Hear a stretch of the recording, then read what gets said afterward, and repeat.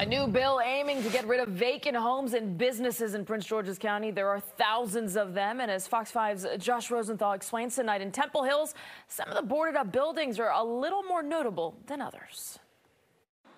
This strip club is causing problems, not because of the clientele or what's happening inside, but because it's vacant and has been for a while. We really have an issue with vacant properties here in Prince George's County. Councilmember Crystal Oriada said officials estimate there are at least 4,500 vacant properties in Prince George's County.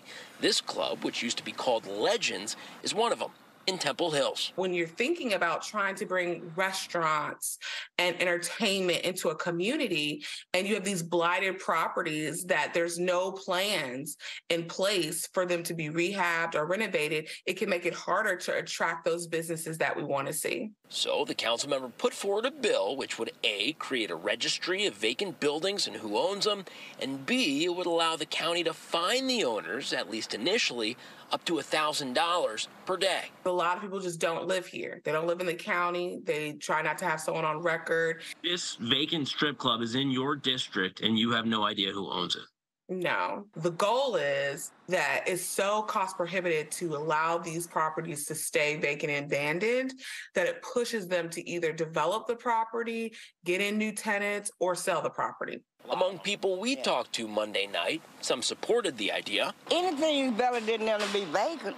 Others said the vacant homes and businesses aren't a major issue for them. What we really need is better rent control in Prince George's County. You'd prefer to see other issues addressed? Yes. Yes, sir. Back out at the former Gentlemen's Club, you can see this is a pretty heavily trafficked area with the Naylor Road Metro right there across the street. One last thing, this legislation is expected to get a public hearing sometime soon. The council member said likely sometime in the next couple of weeks.